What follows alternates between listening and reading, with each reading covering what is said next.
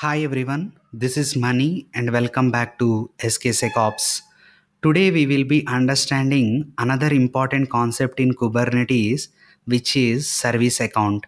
In order to understand better, let us consider one of the analogy where you are an employee and you are going to your office. So when you reach your office building at the main entrance gate, the security guard stops you. He asks you to show your identity card. If you show your identity card, you are allowed to enter the office building. If you don't show it, then you are not allowed to go inside. How this simple analogy is related to service accounts, we will see in just few minutes. Let's come to Kubernetes world. Before we understand service accounts in Kubernetes, let's first discuss something very important. Imagine we are in a classroom and your teacher is explaining that a pod contains one or more containers.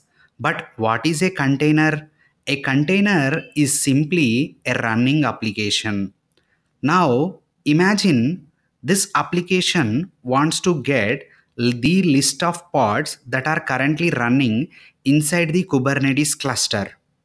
The application inside the pod will send a request to the Kubernetes API server saying, could you please give me the list of pods? But the API server will reply, wait, who are you? I don't know you. So the pod attaches a token with the request and asks again, here is my token, please give me the list of pods.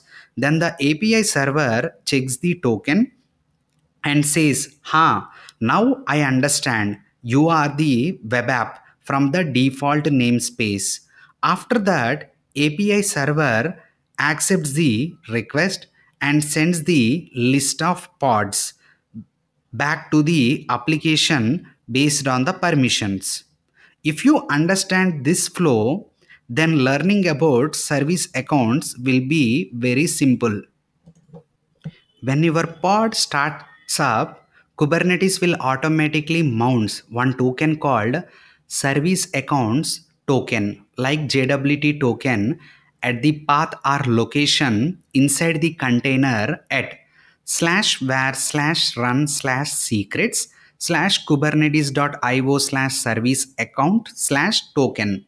Now, application in pod makes API call to get the list of pods either in the default or in some namespace.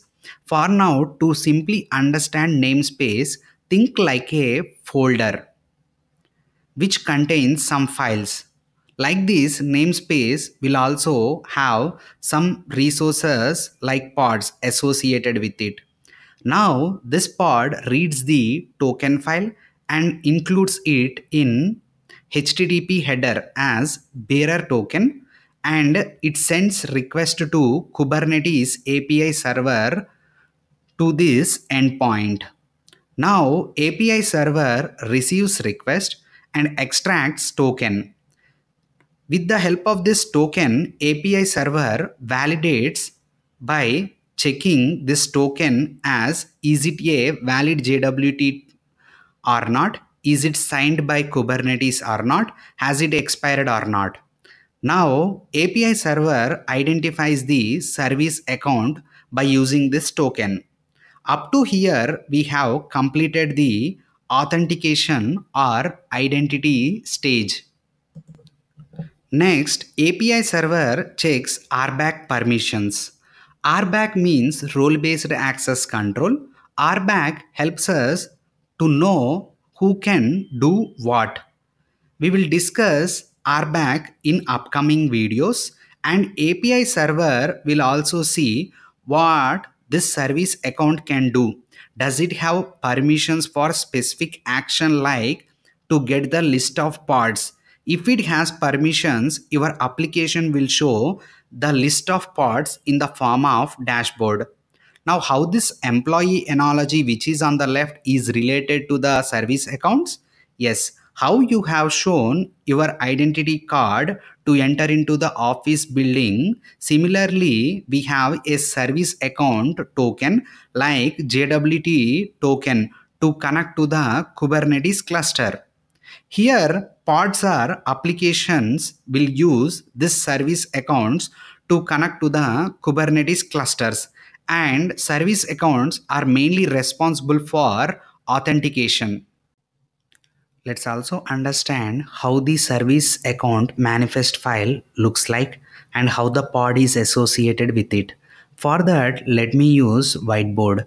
This is the service account.aml. We will see some important highlights within this manifest files. As it is service account, we should specify kind as service account. And I have given the name as my service account under metadata, and also specify namespace. I named it as SKSecOps-ns.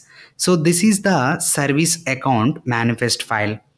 Now let's see how the pod is associated with service account.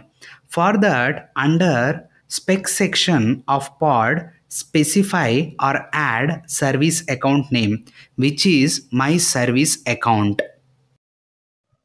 That's all for this video. I hope you have enjoyed the video. If you really like this video, click on the like button, and if you are watching for the first time, subscribe to my YouTube channel, and also please share with your friends as well. Thank you so much.